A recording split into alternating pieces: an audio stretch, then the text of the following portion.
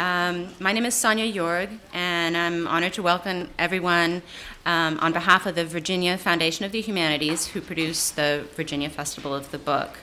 I want to give a special welcome to the 6th grade class of the Charlottesville Day School, who are here in numbers.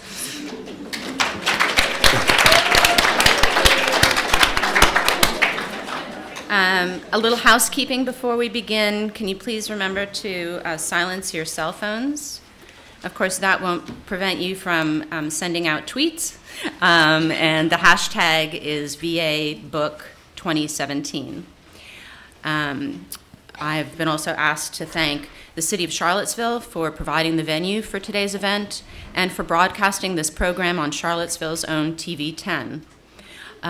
When we get to the Q&A portion, which will be after each of our authors has spoken, we ask that you please wait for a microphone to be brought to you if you have a question, so that you will be recorded. Thank you. The festival is free of charge, but not free of cost. Please remember to go online to make a donation, or you can pick up an envelope at the Omni Hotel in the lobby. Your support ensures that our festival will continue to be here in years to come. You should also have a green evaluation slip. Those are very important. They do look at them.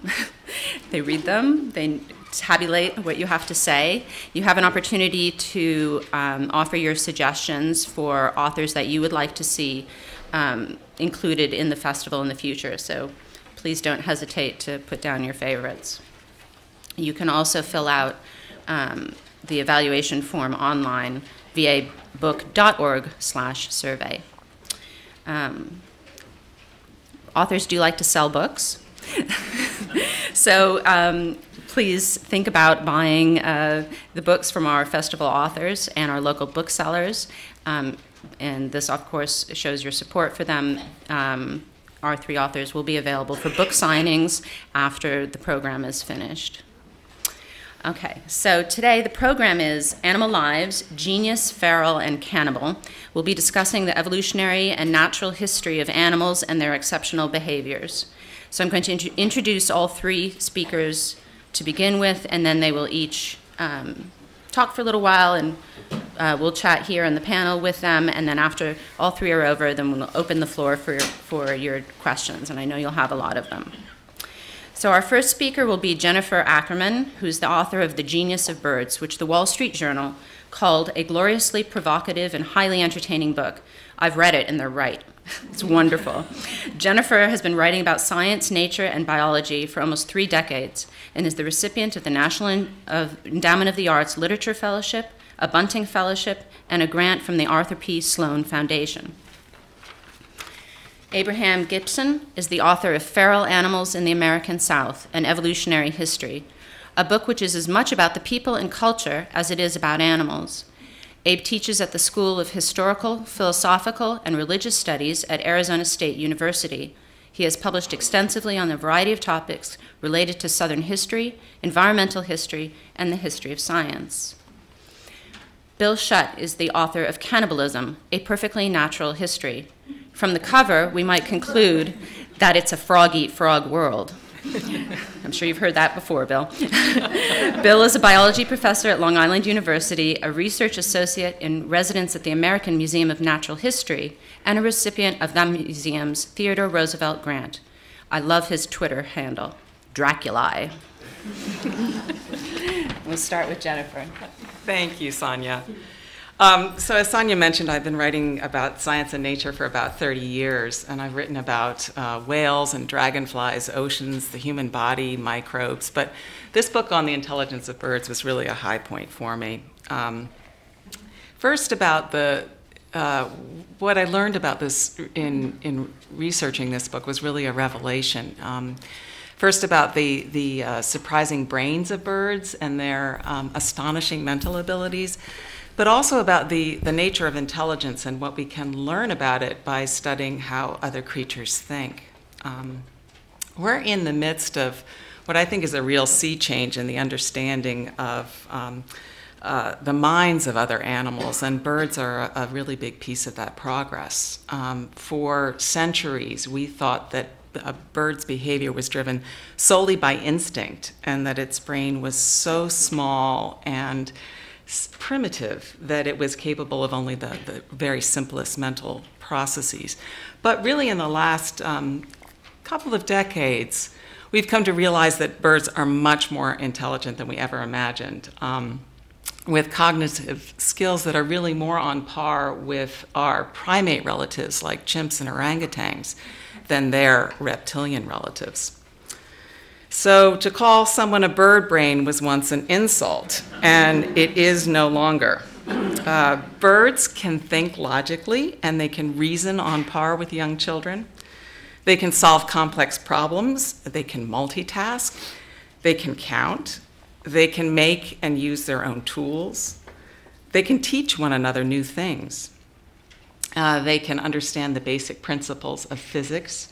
And they can pass along cultural traditions, whether modes of song or styles of toolmaking.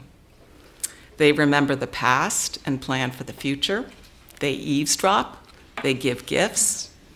They tease. And they play. So I thought I'd share just a few examples of the really impressive mental skills of birds. Some birds can communicate in ways that resemble human language.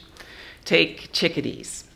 Their calls are considered among the most sophisticated and precise systems of communication of any land animal. So chickadees use their calls to maintain contact with their mates and also to announce a nearby food source. But the really interesting language-like calls that they use are to warn of predators. And these calls specify both the type of predator, whether it's arriving by land or by air, and also the degree of threat that that predator represents. So the number of Ds in a chickadee's call indicates a predator's size and hence the degree of threat. So the more Ds you have in the call, the more dangerous the predator. And these calls are to recruit other birds to mob or menace the threat, and it's in a kind of group defense that's calibrated to the magnitude of the threat. And the chickadees' warning calls are so reliable that other species heed them. So the next time you pass a chickadee, note the number of Ds in its call, because you might have thought that it was just mindlessly chirping away when it's actually tweeting intelligence to other birds. Some birds have astonishing memories. The Clark's nutcracker is a good example. It's a bird that lives in the high mountains of the West, and it really puts to shame our ability to remember where we put things. The nutcracker caches its food for future use, and it can bury up to 30,000 pine seeds in thousands of locations over dozens of square miles, and remember where it put its own caches months later, even though the landscape may have dramatically changed with snow, leaves, shifting rocks, and soil. And so the birds seem to do this they actually will go straight to their individual caches, and they seem to do this by taking bearings between multiple landmarks. So for instance, they might register a tall group of trees, a group of rocks, and a hedge. And they use those three landmarks to then locate their individual stashes. But imagine remembering thousands of such locations. Even pigeons have truly remarkable memories. They can learn and recall hundreds of pictures and store them in long-term memory for as long as a year. I grew very fond of pigeons during this book. The expression, "you pigeon brain," could even be considered something of a compliment. So pigeons are not capable of complex communication or difficult problem solving, but they're great learners, and they're extremely gifted at making visual distinctions. So they're capable of distinguishing between different letters in the alphabet, between different human faces, and even paintings of different artistic styles. So in fact, pigeons can correctly categorize a painting they've never seen before putting a Renoir in the Impressionist category and a Braque in with the Cubists. And of course, they're also extraordinary navigators. And among the Einsteins in the bird world is the African gray parrot. Beginning in the 1970s, the very charming and cunning African gray parrot named Alex partnered with Harvard scientist Irene Pepperberg to show the world that some birds appear to have intellectual abilities that rival primates, and for really forever changing our view of the avian brain. Alex could grasp the meaning of hundreds of words and use them in a meaningful way himself. He could understand abstract ideas like the concept of zero. He knew his colors and shapes and numbers and materials. He could do basic math. So you could ask him how many green objects are on this table full of colorful objects, and Alex would reply 4 or 6 or 8. And if you asked him what an object was made of, he would feel it with his beak and tongue, and he could answer correctly, wood.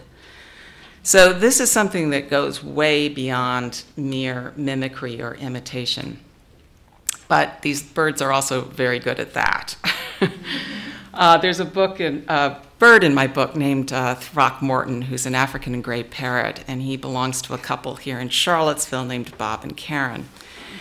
And Throckmorton loves to tease Bob and Karen. He can mimic their voices so accurately that they themselves don't know whether they're being hailed by their bird or their spouse. And he can also mimic the different rings of their cell phones.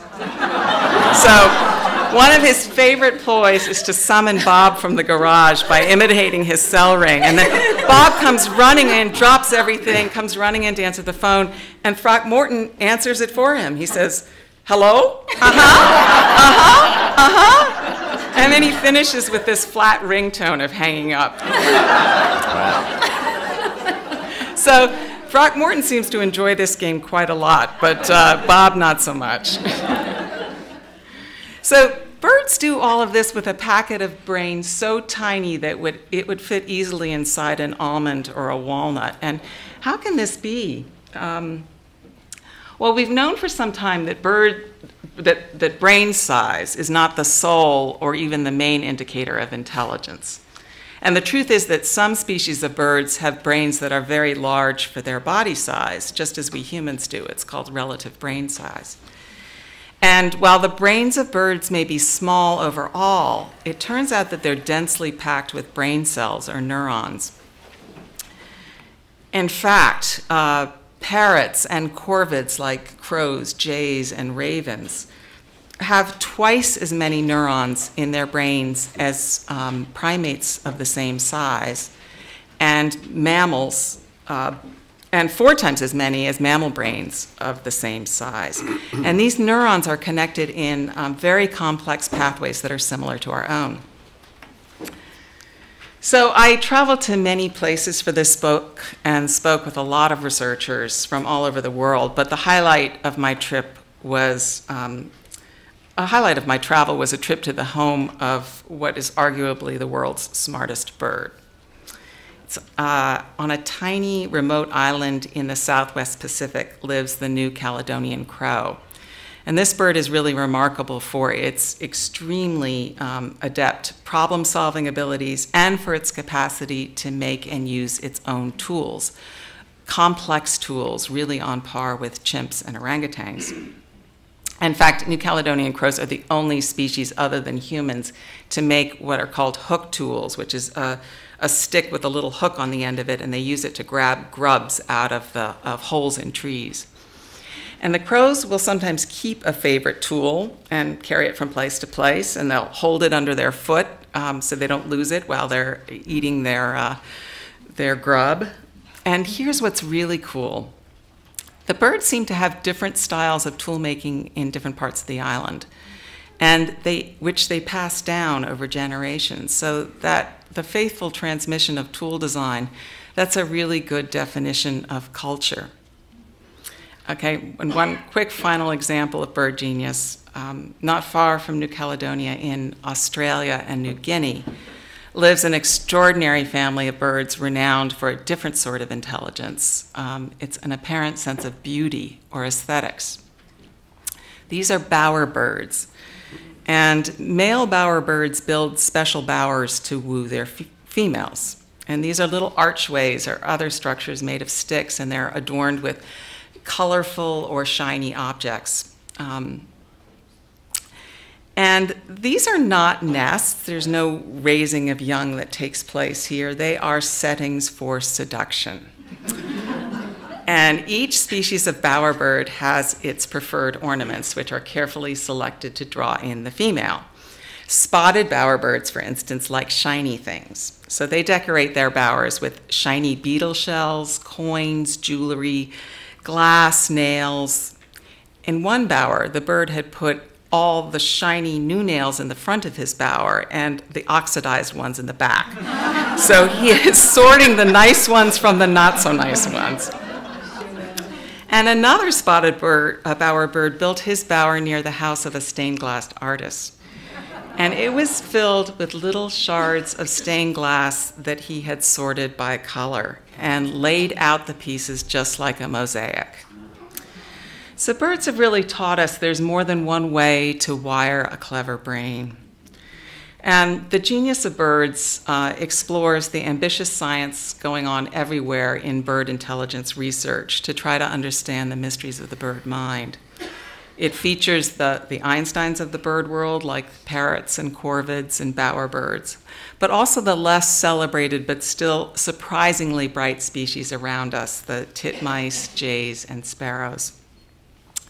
So after reading this book, I hope that people will come to see birds differently, really as the clever, creative, and innovative creatures they are. And also to question what intelligence is and whether there might be kinds of genius in the natural world that are beyond our ways of knowing. Thank you.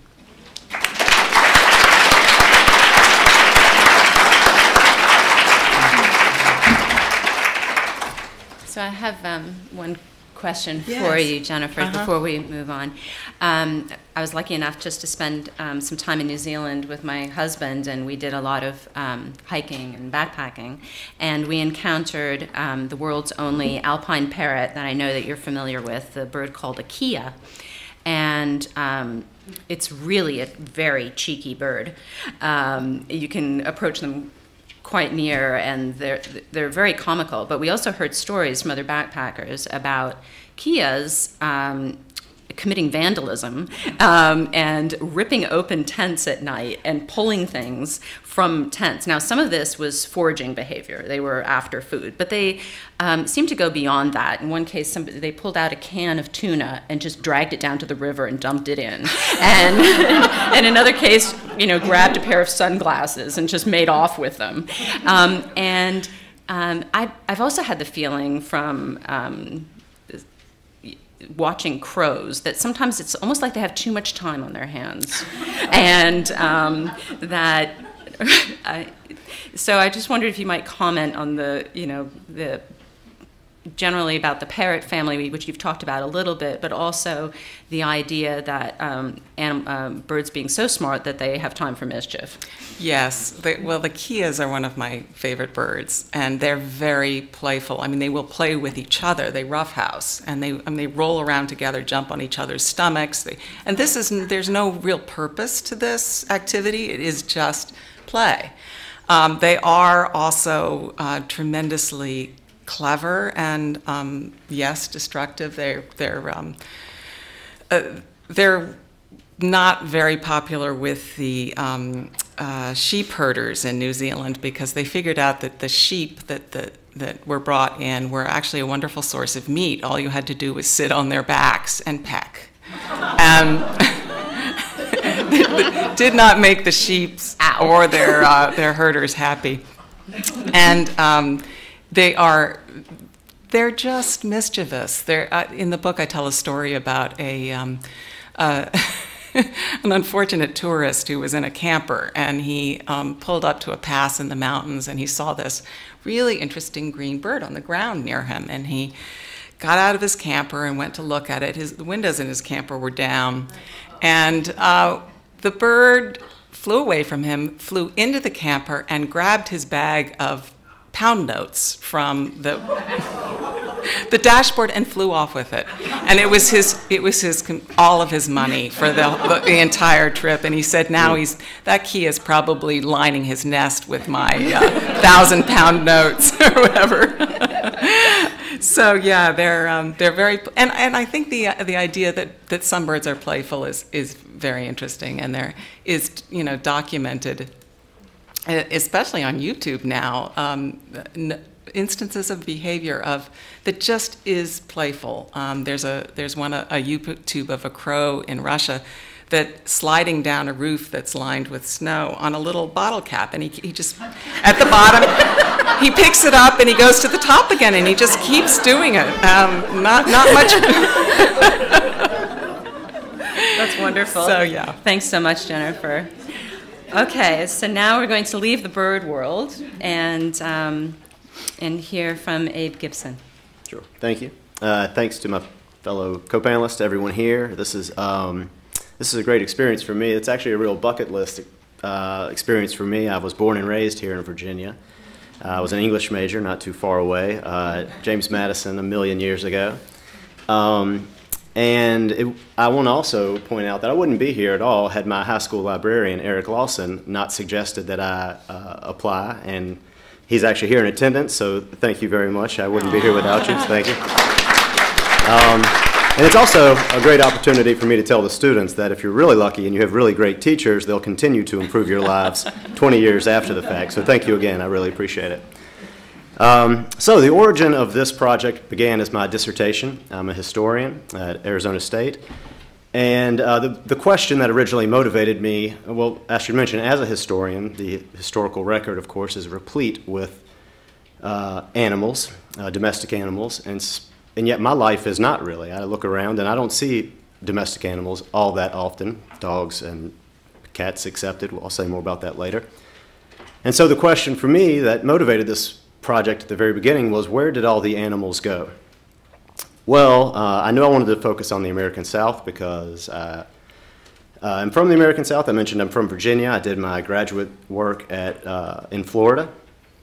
And as I looked at the historical record, what I quickly discovered is that it's not easy to distinguish what an animal is. That is to say, whether it's wild or domestic. We think we know what wild animals are, lions, zebras, etc. And we think we know what domestic animals are, dogs, pigs, horses, etc. But when you look at the historical record, it becomes clear very quickly that some animals blur those boundaries. So that's when I learned what a feral animal is. It has a couple different definitions. For a lot of people it means savage, ferocious, that sort of thing. The definition that I use in this book is that a feral animal is any domestic animal who has left domesticity and now lives in the wild. I should also mention, you may have noticed I just referred to animals as who. That is a choice I have made, and I've butted heads with a lot of editors for that reason, but I stand by it. So I can explain that later if you like. I guess I should first also, so I've explained the title. The subtitle is fairly important as well. It's called An Evolutionary History, and that's not something that I came up with. It was actually a professor here at University of Virginia named Edmund Russell. He's since moved elsewhere, but the idea of evolutionary history, the word evolution scares a lot of people off, but all he means by it and all I mean by it is that we as humans influence the evolution, the gene pools of other species, and that human-induced evolution in turn influences human culture. So that's what I mean by that. That's what I was interested in pursuing. How does one chart the evolutionary history of these various species? I decided to look at 3 different variables. Geographic distribution, so where are these animals now? The genetic composition, so what explains why a certain population looks a certain way. And then third, the extent to which they engage with humans. I should also mention that I look at 3 species in the book, dogs, horses, and pigs. and I chose those because they occupy very different niches. They have each played very important roles in human history and Southern history, for that matter.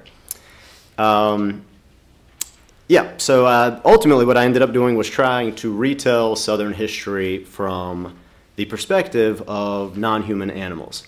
But first, if it's going to be an evolutionary history, you have to say where these animals came from in the first place. So the first chapter begins, despite the fact this is a book about Southern history, the book begins 200,000 years ago in Africa, because among my 4 species, if you count humans as a species, and you should, they were the first. So this narrative begins there, and then subsequently introduce the dogs, pigs, and horses in that order. We tend to think of domestic animals as perhaps being having all been domesticated at the same time. That's not true. Dogs were domesticated thousands of years, even before any plants. Dogs were the first domesticated species of any kind, back when we were all hunter-gatherers. Then pigs, and most recently horses, as recently as 5,000 years ago. Then subsequently I have to get these animals to the South, and that's interesting because none of the 4 characters, none of the 4 species are native to North America, so I have to explain that. Humans and dogs were the first to arrive about 15,000 years ago. They came over the Bering Land Bridge and had their run of the land for about 15,000 years or so. And then, as many of you already know, 1492, Christopher Columbus brought, 1493 actually is when he brought all of the domestic species with which we're familiar now. So they're the only domestic animal in North America prior to the arrival of Europeans was dogs.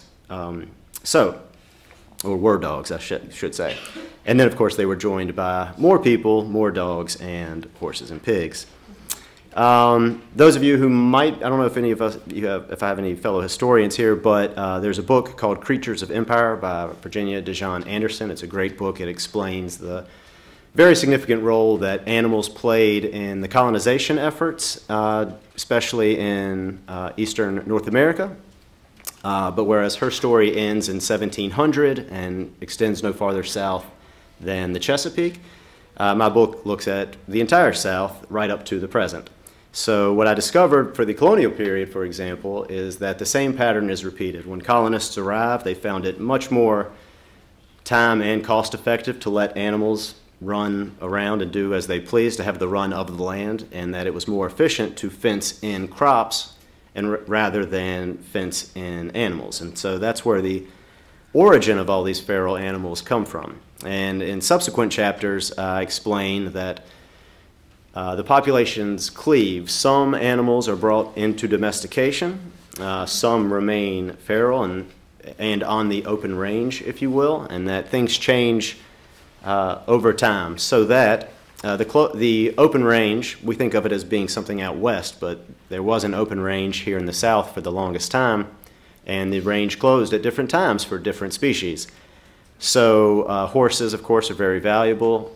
They were the first ones to be brought in off the range. Ultimately, around the late 1800s, early 1900s, feral pigs were deemed too invasive. That's a 20th century label. They wouldn't have been called that at the time. And so the range ultimately closed for them as well. That is to say, they were no longer allowed to roam free with unencumbered. And I make the argument that the range has also closed on dogs more recently. So I mentioned that the story comes all the way up to the present.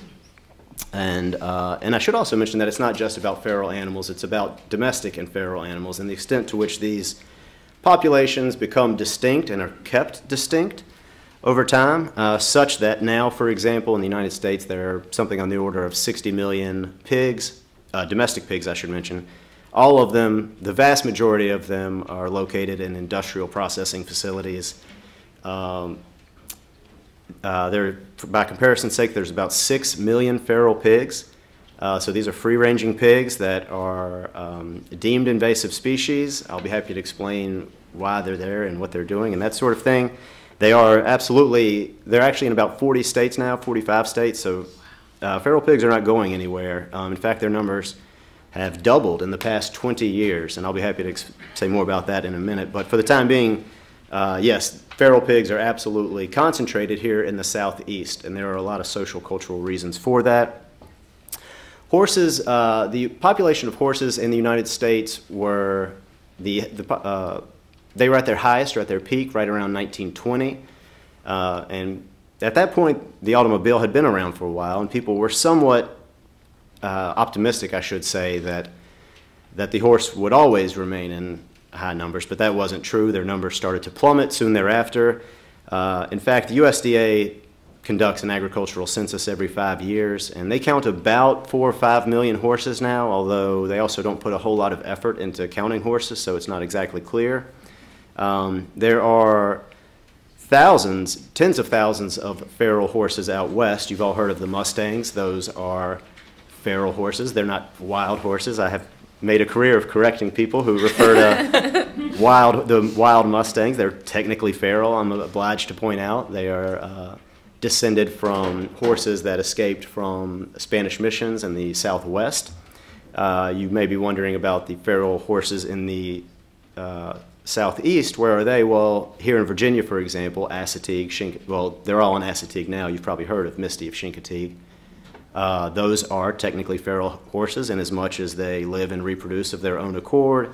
Their geographic range is generally not restricted.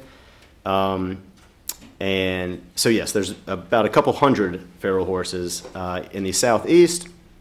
As for dogs, there are something on the order of 70 million pets. So where there's very popular pet, as you can imagine. And when I say that the range has closed on dogs, what I mean is that, so I grew up in a very rural area, and we had an outside dog, and we always had outside dogs. And when I grew up and started living in cities, I noticed that nobody knows what an outside dog even is anymore. And some people thought I was extremely cruel for keeping the dog outside. But it is true that the vast majority of dogs in the United States now live indoors. Among them, a majority actually sleep in the same bed as their owner. That's great, because I should also mention that something on the order of 75% of people consider their dog a member of the family. So of course they should be treated with that kind of respect. But that also means that the range has closed for them. You no longer see dogs running around in the streets of Charlottesville, for example. They're a bit too conspicuous. So that doesn't mean that there aren't feral dogs, though. Unfortunately, dogs are feralized every single day in every single community. And what I mean is that they are turned loose, they are relinquished, and the bond between human and animal is broken. So there's a lot of debate about when ferality begins, when the feralization process begins. For me, it begins in that moment when two animals start to drift apart, the human and, in this case, the dog. So if you relinquish a dog to a pound, for example, that is when ferality begins.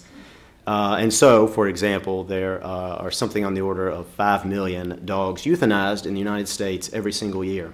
That's down from about 20 million a year about just 20, 30 years ago. And you think, well, yeah, that's great that of course it's great that we're euthanizing less dogs, although it also means less dogs. So from an evolutionary perspective, it's not exactly clear that it's in the best interest of the dog, unless, of course, they're all being adopted, in which case it is.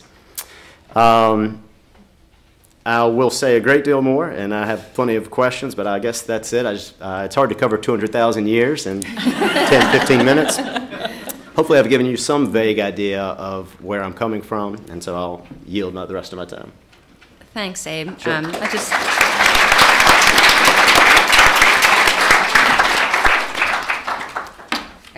I will launch one question yes, at you, if means. That's okay. So you said that the outlook for feral horses is promising, mostly because, this is in your book, sure. Mostly because people like looking at them and want to protect them. Right. We romanticize horses. After all, no one's going to show up for the running of the pigs at Chincoteague. It's true. But I guess my question really is, how much do considerations like this factor into decisions about how we as a culture deal with feral animals? Quite a bit. So you're right, there's the annual pony swim. For those of you who've never been to Assateague or Chincoteague, it's quite an experience. And there's, of course, the origin story. If you go to the Chincoteague Wildlife Center, it's there on Chincoteague, you'll see a huge mural depicting the fabled origin of these Assateague horses. And I keep going back between Assateague and Chincoteague. All of the feral horses are now on Assateague, and they're swam over to Chincoteague for the annual penning. And this myth, and unfortunately I think it is a myth, it hasn't been proven, and even if it was true, it doesn't explain the current population of horses. That's because people have continuously replenished the horses of Assateague with, for example, horses from Mustangs out west, for example. So the Assateague horses would have long since ceased to exist had humans not intervened. And the reason we intervene is really no longer for utilitarian purposes. It's because we want to romanticize them. It's because we want to sell wall calendars and things like that, and that's fine. I don't mean to disparage them. I wrote a whole book on them, so I'm a fan. But it's also true. I think we should notice that there have been no new horses introduced to the Assateague band since the 70s. But even then, that's indication that this is not a population of horses that have been around for hundreds and hundreds of years. They are constantly replenished in order to maintain, that they'll be there for future generations, I guess. So I think in the case of horses, it factors in a great deal. Okay, thanks. I'm sure we'll have more questions at the end. Sure. Bill Schutt. Hi. Nice to see everybody. I got to start off with a Kia story, and this is this is that great green parrot in New Zealand. And so my friend and I are tooling around in the mountains, and we pull up, and there's an overview where people stop and look at the beautiful sights, and we pull over, and there's a car, and one car, and outside the car, about 20 feet away, are two obviously Japanese tourists, and they're standing away from the car. And I look, and there's two Kias on the windshield of the car, and they're pulling the rubber molding from underneath the window frame around the windshield. And they're really going at it. And then one's got a big piece out, and he's peeling it. The other one's over here trying. So I kind of like sidle up to the two people, and I'm like, they're eating your car.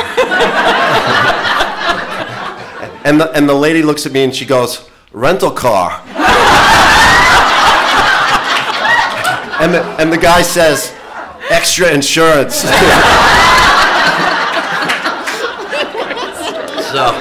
yeah. No cannibals in that story. All right, so let's get started on that. They always say the cannibalism guy, you know, it's closer to lunch now, it's more appropriate.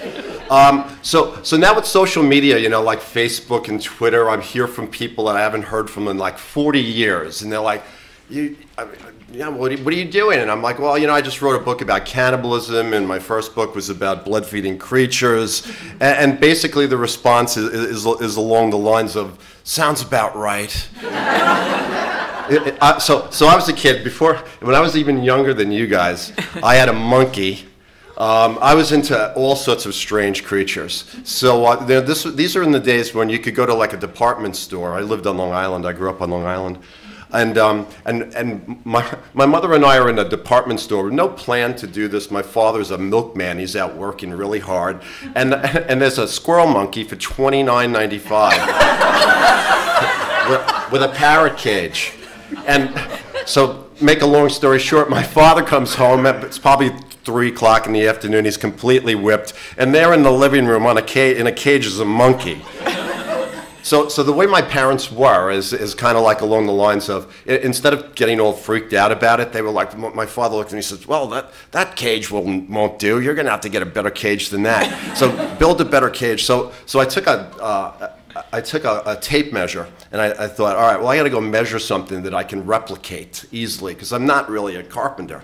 So I went down to 7-Eleven, and back in those days, they had phone booths. So I measured a phone booth. So my parents were like, oh, you're building a bigger cage, right? And I was like, yeah. And I went and got all this wood, and I started to build this thing. And there, make a short story longer. In the middle of my living room was a cage that was the size of a phone booth where my monkey Googie lived for many years. So I've always been into, I guess that, you know, when the question comes up, you know, how do you write a book about cannibalism, or, you know, this book about like vampirism?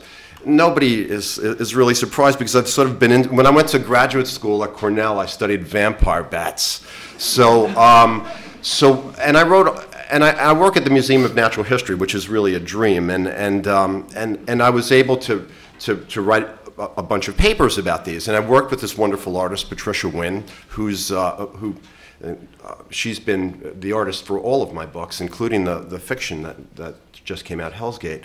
And so after I cranked out about 24 papers, and I teach as well, and Katie is one of my students who's here, and that was a big surprise to me.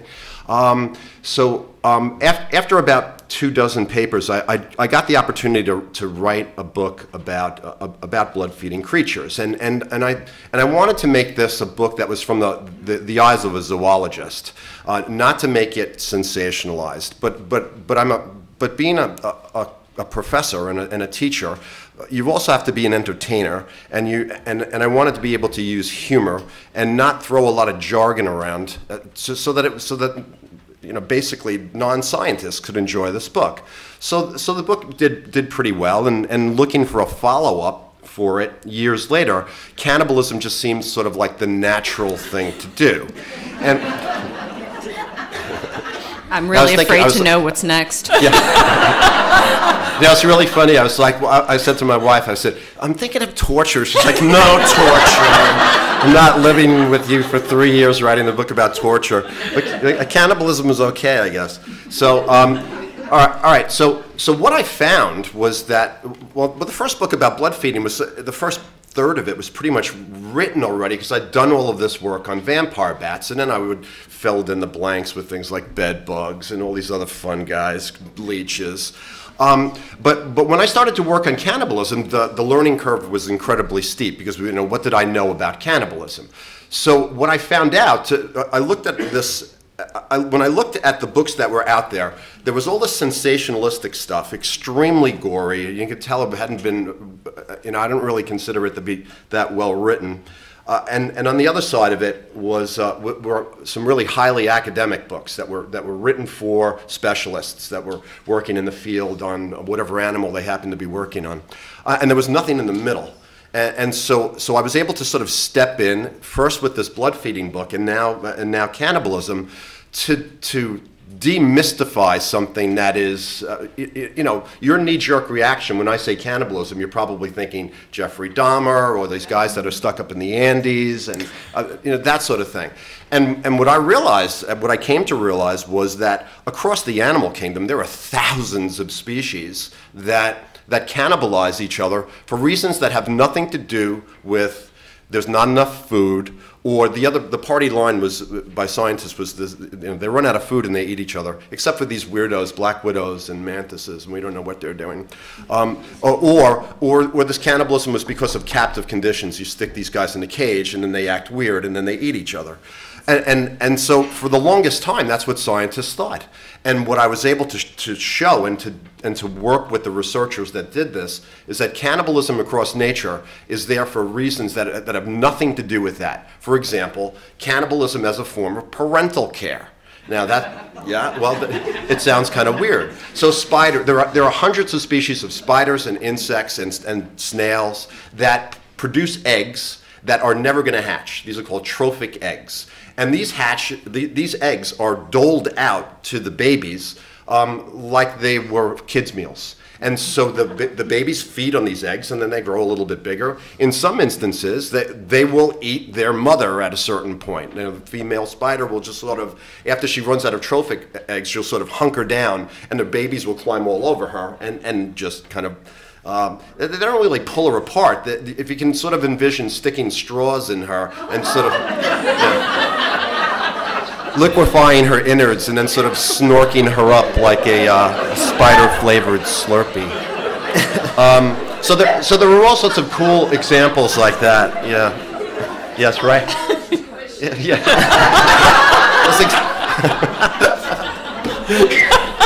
Yes. Not a plant, ladies and gentlemen.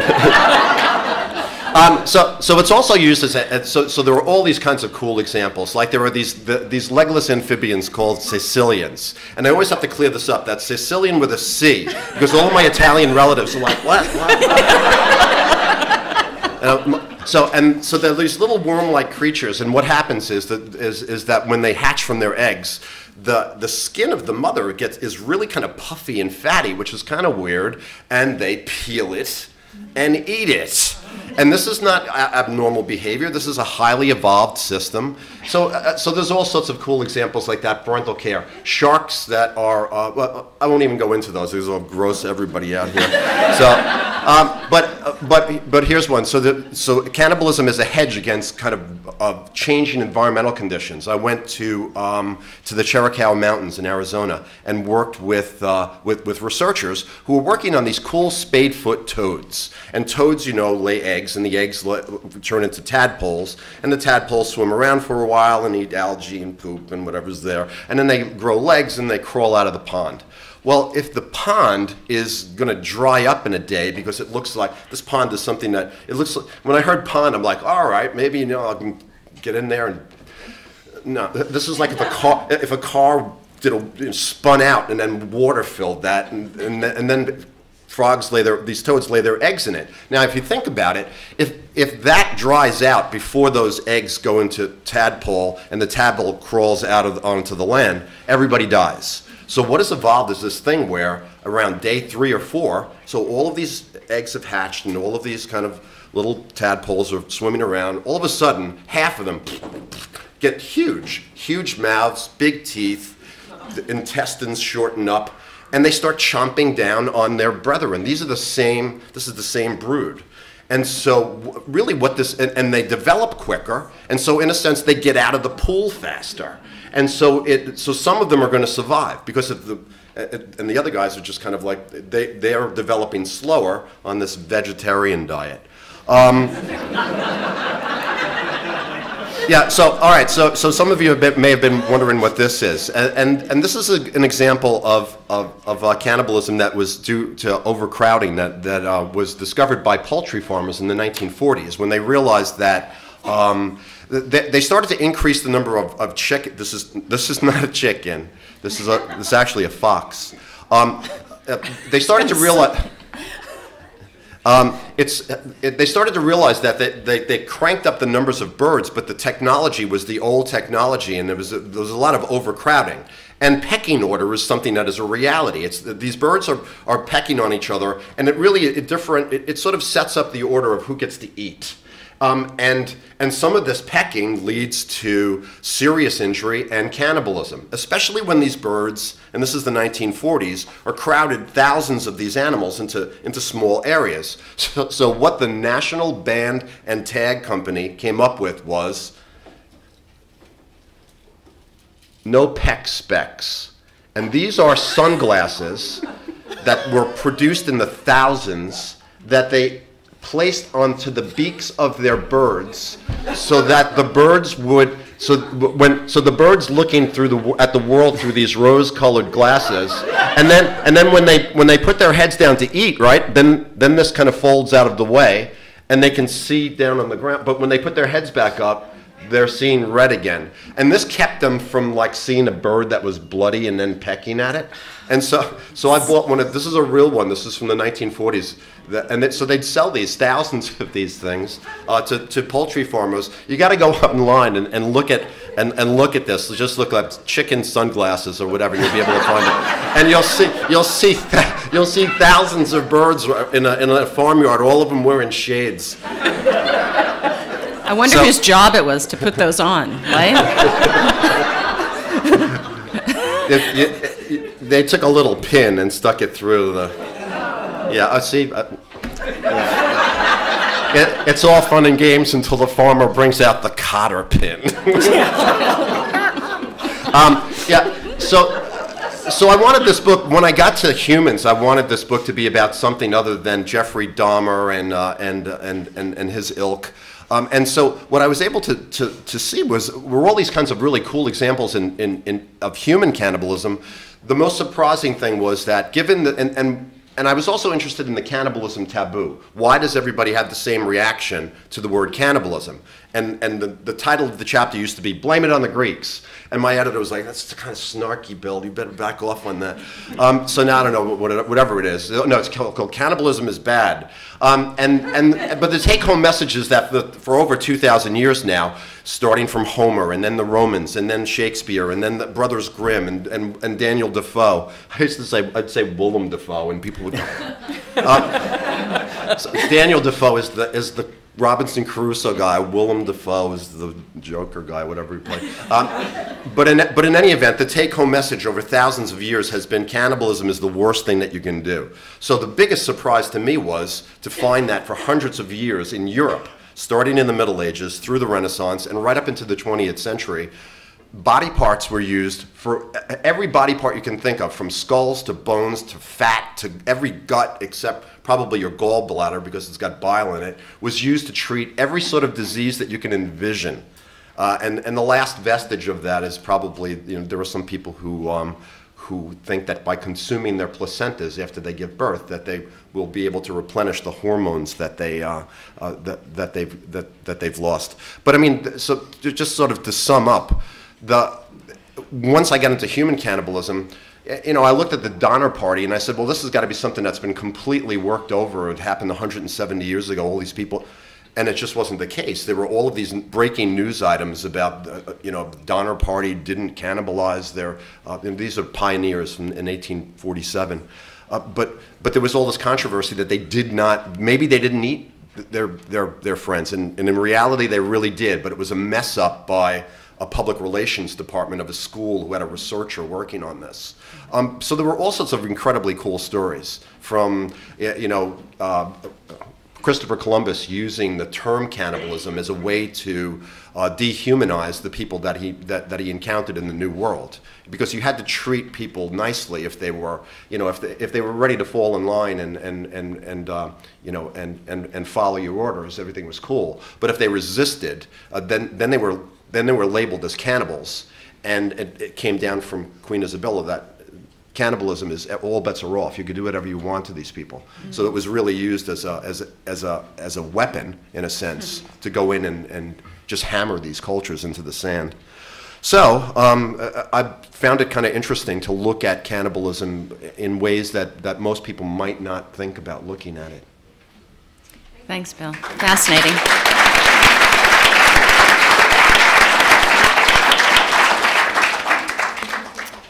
Well, I know you're all chomping at the bit sorry,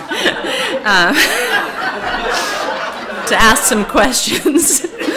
So, I'm sorry, I've forgotten your name. Susan has the microphone if anybody would like to jump in. I think this, yeah. Hi, this is a question for Mr. Schutt. So I'm just curious, some of the cases of cannibalism you talk in your book are pretty clearly adaptive, like the spadefoot toads that you mentioned, and like a lot of cases of children eating children, I guess, in general.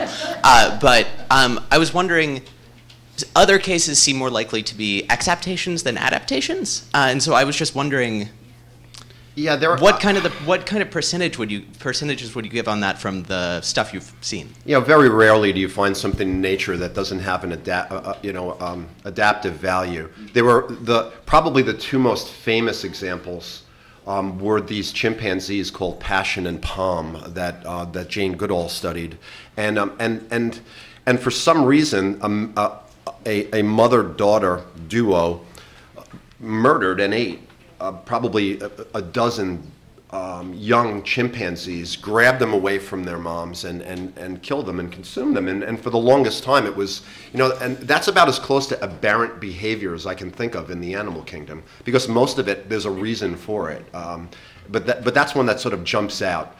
Some people thought that it was just feeding, was getting extra food, but other people were like, there's no real explanation for why that happened. Usually when you see that type of cannibalism take place, it's males who are doing that to the babies of mothers who try to terminate the maternal investment so that they could mate with them, kind of like lions do that, and bears and the big cats. Bill, I wish I'd had you in high school as my teacher. I wanted to mention another book that looks at cannibalism in Africa that's going on today. Oh. The book is written by a local author, Tara Sullivan. It's called Golden Boy. It's actually written for junior high school. I mean, for junior high school kids. And it's about the concept that if you eat a part of an albino child, it will cure your AIDS. It's pretty stunning. This is really unfortunate. And it's pretty real. Yeah, as you know, the people who suffer or who exhibit albinism are persecuted, and this I hadn't heard about the cannibalism. I'd heard about killing them. Horrible. Thanks. I'd like to check that out. This question is for Ms. Ackerman. As I read your book, I wondered about the researchers and how they gathered some of this information. I know some of it was by observation, but I wondered if euthanization of the birds, and as I read, I said, I wonder how many birds gave their lives for this increase in scientific knowledge. And I felt, as a bird lover, I felt kind of sad about this. Yeah, it's a very good point, and I have heard from other readers with a similar response. And many of the researchers really minimize the toll that they inflict on the birds. They really work very hard at that, and there's a real effort to capture and release if that's at all possible. But those who are studying the anatomy of the bird brain, yes, they are absolutely they're killing birds. They try to focus on birds that of which we have an abundance, so they're common species. But nevertheless, it's an issue in any kind of cognitive research that you're often euthanizing animals for the advancement of science, and it is a difficult thing. It's a very difficult trade-off, and I think that's true for also keeping birds in laboratories, especially parrots, which are social species, and they do suffer for being withdrawn from their flocks. Yeah, so these are really important issues, and I'm glad you raised the point.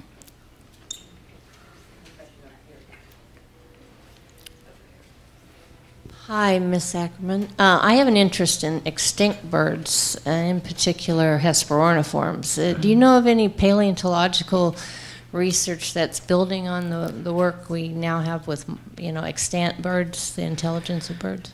Oh, it's a really good question. The evolution of intelligence, it's a difficult field because you can't observe behavior. You're basically it's extrapolating from size of brain and imagined life history or supposed life history.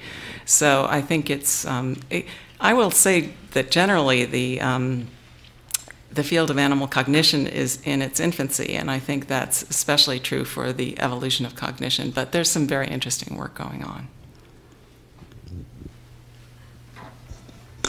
For Jennifer, a very specific question. A lot of the bird behavior can be inferred just by observation, but you talked about the bird specifically doing triangulation and memorizing the landmarks. How do they know that? I mean, they can't ask the birds what they're doing, no. And so even by observation, they can't really tell exactly what they're looking at, whether they're using the Earth's magnetic field or other cues like that. How do they infer what the birds are actually doing? Well, they are doing so in a laboratory setting in some instances, and that is artificial. It's not what they're doing in the natural world, but it does give them an idea of of the information that they're using to retrieve their stashes.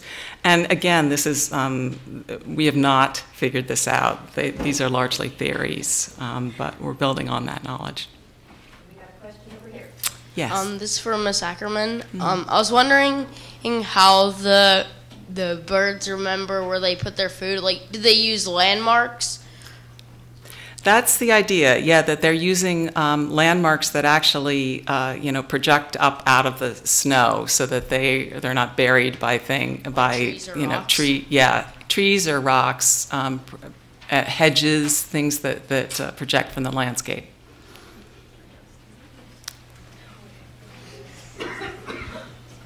Hi, I had a question for Abe about the feral pigs, and if you could talk a little bit about the invasive nature of them, where they are. Are they in Virginia? Are they heading this way? Where? I think we want to know. Yeah. Are they cannibalistic? Well, sadly, they are. So that's the thing. Yes, you've been warned. So it's the craziest thing. They've been around. The guess is that for the past several centuries, there's been about 1 million feral pigs, and in the 1990s, biologists decided that there were about 2.5 million feral pigs, almost exclusively in the southeast and riverine shallows and those kind of places.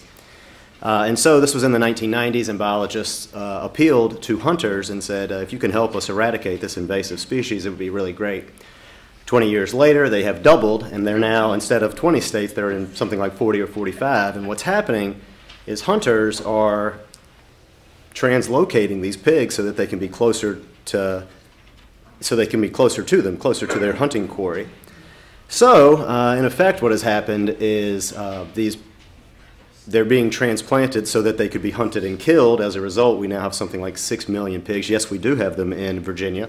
You may have seen within the past month, in fact, there was a hogzilla that was killed in Culpeper, not too far from here. You may have seen the image. It was on the front page of CNN.com. And again, so I answered, yes, they are coming, but it's not because they're overrunning all of us. It's because they're being translocated by people for deliberate purposes. And they're not going anywhere. There's a lot of them, and they're in every county in Florida, for example. Texas itself has something like 2 million. So yes, there's quite a bit. In Virginia, they're mostly in the southeast, in the coastal regions.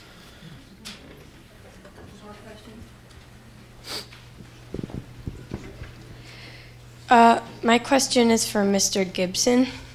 Yes. So you said that you corrected people on saying wild horses because they were technically feral. Is there a difference between wild and feral? So the way I use it and the way a lot of biologists use it, wild means never domesticated, whereas feral means that either that animal was his or herself once domesticated or had domesticated ancestors. So that's why I said the Mustangs. They were descended from domestic animals. Now they roam free. That's why they're technically known as feral. There is, by all accounts, one population of truly wild horses left in the world, the Przewalski horses in Mongolia. And you can actually see one in the National Zoo, or a couple of them in the National Zoo in D.C. Now, whether an animal in captivity still qualifies as wild, I don't know. But that's the definition I use, and I base that on biologists. So that's a very good question.